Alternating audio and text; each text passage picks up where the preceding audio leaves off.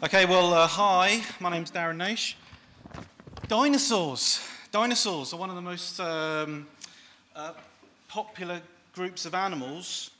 They're one of the most popular groups of animals living or extinct. I mean, more people have heard about various obscure, long-extinct dinosaurs than have heard about various obscure living animals, which is pretty weird when you think about it. The popularity of dinosaurs is such that there's what appears to be a constant eternal demand for new books on dinosaurs, particularly for kids. And since breaking into the world of publishing in 2001, I have just about managed to scratch a living as a freelance author and consultant dealing with these kinds of books. Here's just some of the books that I've written or been involved in. Now, I've got no idea how weird this will sound, but it's an eternal source of frustration to me that even at this point in my career, I haven't actually finished or written any of the books I would like to because I'm busy taking on more jobs in order to bring in income. There's no money in publishing whatsoever, for those of you who don't know. Having said that, there are a few books that I am especially proud of. They include the 2001 Dinosaurs of the Isle of Wight, which you can now buy for about £160. That money doesn't go to me, by the way. 2009's The Great Dinosaur Discoveries, the 2014 All Yesterdays, and the 2016 Dinosaurs, How They Lived and Evolved, published by the Natural History Museum, co-authored with the museum's Paul Barrett. This book has just gone to second edition. It's on sale here today. Please do buy one. And most of what I say in this talk is relevant to material that's included within Dinosaurs, How They Lived and Evolved. Now, for much of the 20th century, dinosaurs were characterized as ungainly, useless, stupid animals, waste of space, poorly adapted for their lifestyles, evolutionary dead ends, good for nothing more than going extinct. Of course, this is not at all true. During a scientific event called the Dinosaur Renaissance, or Renaissance if you're American, Yale's John Ostrom and his vociferous PhD student Robert Bakker argued that dinosaurs in fact were agile, active, dynamic animals with huge muscles, complex teeth, sophisticated chewing mechanisms, really interesting social lives, good fun at parties. They were far from being evolutionary failures. Dinosaurs were actually one of evolution's great success stories. They dominated life on land for something like 160 million years. Ostrom and Bakker both argued that dinosaurs are not extinct. Around about 170 million years ago, during the Middle Jurassic, a new group of small feathered predatory dinosaurs evolved. And this group survived that mass extinction event that happened 66 million years ago at the end of the Cretaceous. And this group survives to the present day. There's about 10,000 of them around now, 10,000 species, that is. This group is called Avialae, the birds. Birds are dinosaurs. They're not just relatives of dinosaurs or descendants of dinosaurs. They literally are one of the many dinosaur lineages. And abundant fossils from the Jurassic and Cretaceous confirm that many features that we once thought unique to birds were actually widespread in non-bird dinosaurs, most famously feathers. We've now got hundreds and hundreds and hundreds of feathered non-bird Jurassic and Cretaceous dinosaurs. Here are just a few examples. And what these fossils show is that in life, non-bird predatory dinosaurs, so velociraptor-type dinosaurs, they did not look like the bipedal scaly lizard monsters of the Jurassic Park and Jurassic World films. No, these animals were extremely bird-like. They would have looked like big, goofy, archaic birds, as is represented in these various artistic reconstructions. Evo-devo genome sequencing, advances in embryology, and 3D digital imaging all mean that within the last few years, experts have been able to show how many aspects of bird anatomy represent modified versions of ancestral, more air quotes, dinosaur-like conditions, which can be reactivated if we change the timing and pattern of embryological development. And this has actually led some paleontologists to propose that we should use our knowledge of genetics and embryology to turn modern chickens into toothy-jawed, claw-fingered, long-tailed little velociraptor-type neo-dinosaurs. This is called the Dino Chicken Project, or Chickensaurus Project. It's led by Dr. Jack Horner, the world's best paleontologist, looking very dark there. Is the Chickensaurus Project or Dino Chicken Project a good idea? I don't know. My personal feeling is that it won't result in the creation of some kind of beautiful, inspirational wonder of evolution. Instead, we'll end up with some ugly bastard mutant little chicken monster that will be both an affront to chickenry and reminiscent of scenes from Alien 3. What makes this story interesting is this animal from the 16th century, Aldravandi's monstrous rooster, but I'm not going to talk about it. Go and check Tetrapod Zoology if you want to hear the story on this animal. It's a 16th century dino chicken. That weird naked tail, I mean, what the hell's going on there? You should expect as a dino chicken, as a modified chicken, it should have a luxuriantly feathered, beautiful tail. Chickens are, of course, fantastically flamboyant, beautiful, spectacular animals, something that's true of a great many birds, as you can see from the selection here. And it's being increasingly recognised this was true of non-bird dinosaurs as well. Fossils show that loads of these animals were really flamboyant and weird. They didn't just have feathers, they had bristles and quills and spikes and areas of stored fat and big floppy skin sections and stuff that would have made their soft tissue outlines look really quite different from the outlines that we would predict based just on their bones alone. It may be that quite a few extinct dinosaurs look really different from conventional interpretations. And this is an idea that myself, John Conway, just scanning the audience to see if he's here, and he's not, and Memo Kozman explored in this 2014 book, or yesterday's, which I mentioned earlier. Let's give you some specific examples of what I'm talking about here. So here's the skull of Pachycephalosaurus. It's a dome-skulled dinosaur. And here's a conventional depiction of what this animal might have looked like in life. But some experts on these dinosaurs have proposed that that bony skull dome was merely the core of a far larger soft tissue structure made of keratin, so horn and skin and so on. Slap on enough keratin, and you end up with this, a depiction that's very different from the conventional one. I am not saying that this is accurate. I'm saying that this is a rendition that's been endorsed by some experts on this group. Now let's think about sauropods, the gigantic long-necked herbivorous dinosaurs. There is actually a proposal out there, published in 2004, that the gigantic necks of these dinosaurs evolved under sexual selection pressure. The idea is that the neck was used as a sexual display structure, and it hence, became longer and bigger over time. That's the paper which proposed it. I think this is almost definitely wrong. In fact, myself and a bunch of colleagues published a paper in 2011 where we argued very strongly against this idea. But we should still take seriously the possibility that these animals did use their gigantic necks as display structures. And if we do take that idea seriously, well, there's the possibility they could have looked very weird indeed. Maybe some of them had giant flappy neck curtain things.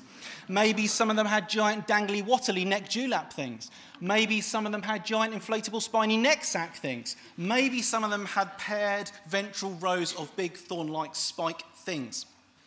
Having mentioned sexual display, at the risk of repeating some of the material in previous talks, but don't worry, there'll be no overlap, let's talk about the reproductive biology of dinosaurs. Now, there's an oft-stated claim, and you can read various rewordings of it in the text here. There's an oft-stated claim that paleontologists just don't spend their time thinking about dinosaur sex enough. Why aren't paleontologists talking about dinosaur mating habits? What are paleontologists doing with their time? And they're... someone really needs to go in there, if you'll pardon the expression, and, really bring some rigor and logic to the subject. Well, in reality, I assure you that a great many paleontologists have thought about, written about, and even reenacted the mating poses and abilities of extinct dinosaurs. And there is even some actual quantifiable, testable science on this issue. Now, before I continue in this vein, you might be curious about the sexual anatomy of non-bird dinosaurs. What do we know? Well, we've got very little direct evidence. So what we do is we use this technique called phylogenetic bracketing. You look at the living animals that surround the extinct ones you're interested in the family tree. So we've got living crocodilians, we've got living birds. They bracket extinct dinosaurs. And based on this phylogenetic bracketing technique, we can come up with a whole bunch of fairly sensible inferences. So sticking just to the basics, there would have been a single external sexual chamber, the cloaca, which of course would have been shared with the gut and the bladder. Males would have had an inversible penis that was normally stowed away at the front part of the cloaca, but could be like erected when needed. Would have been fairly large and curved with a cup-like head. The testes would have been fairly large, deeply internal, tucked up close to the kidneys. In females, there would have been a clitoris, homologous to the penis in exactly the same place. In the majority of non-bird dinosaurs, there is actually an alligator clitoris over there, but it's hard to see.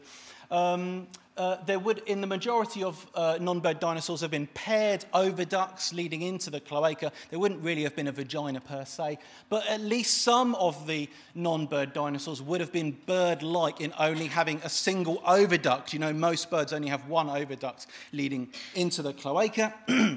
Of course, ordinarily, most of this stuff would not have been visible from the outside. There just would have been like a slit-like genital aperture, which you could hopefully see in the middle there. I skipped ahead too quickly.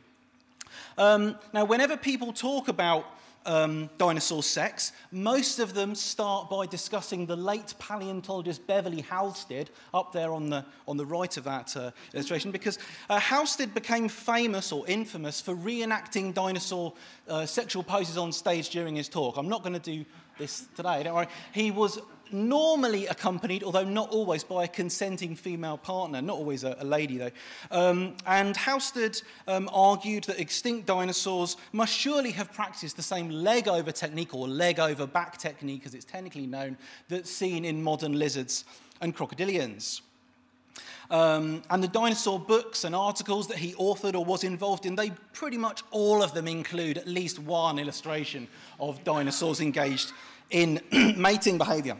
And following Halsted's lead, a great many other scientists, authors, artists, illustrators, they have also depicted non-bird dinosaurs engaged in sexual, in actual mating poses. I mean, there's no way you can say there's too little of this stuff. If anything, there's actually too much of it. I don't know if you can see, but you might have noticed that some of the animals here have got really interesting facial expressions. And that's not a fluke. I did actually correspond with the artist, Jose Peña, and he confirmed this is very deliberate.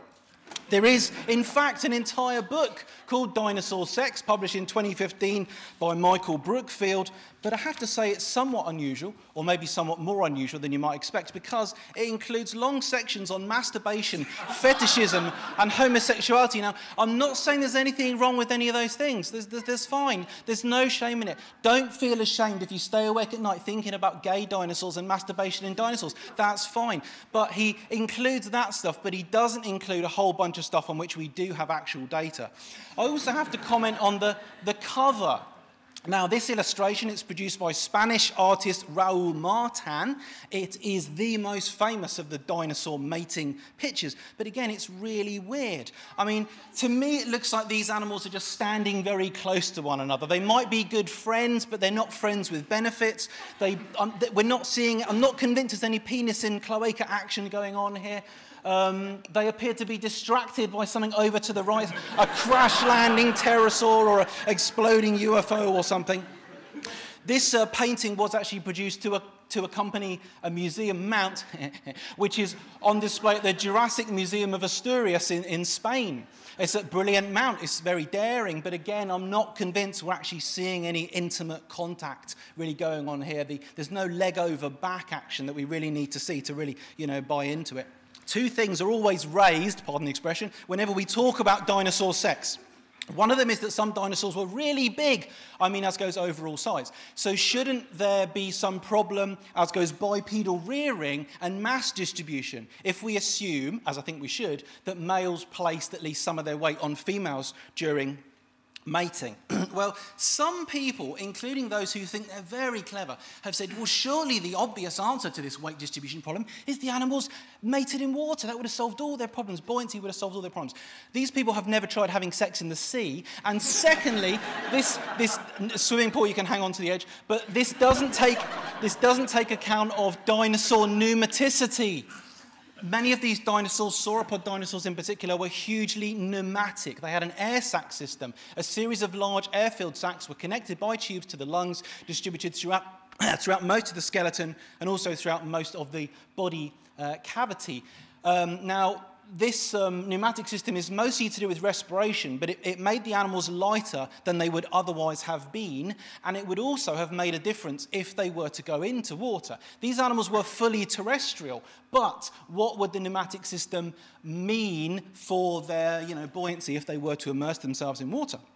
Well, this was actually tested by Canadian paleontologist Donald Henderson in a 2004 digital modelling study devoted to the flotation dynamics of sauropods. Don's technique has been extensively... Don's technique, I won't use that again. It's been extensively ground-truthed on living animals, turtles, alligators, elephants, horses. In fact, in 2010, Don and I published a study in which we aimed to use this technique to answer that fabled question about the swimming abilities of giraffes. Is it true that giraffes can't swim? And we found, so far as we can tell using digital models, we couldn't use a real giraffe, they wouldn't let us. They probably can swim, but they're really bad at it. What does the technique mean when you apply it to sauropods? Well, Don found they were highly buoyant. They would have floated really high in the water like giant corks. They would have been really unstable and prone to tipping. So is it true that, would they have preferred sex in water? Well, no. This was almost certainly really difficult for them. And I honestly think that we should bear in mind many of them live like thousands of kilometres away from large bodies of water anyway. Some of them live in deserts. We should instead imagine them doing all of their sexual stuff on land, even if this was awkward, dangerous, risky. I mean, it's sex. It's meant to be awkward, dangerous, risky. It really is.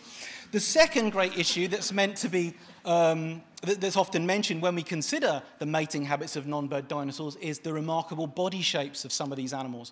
Consider stegosaurs.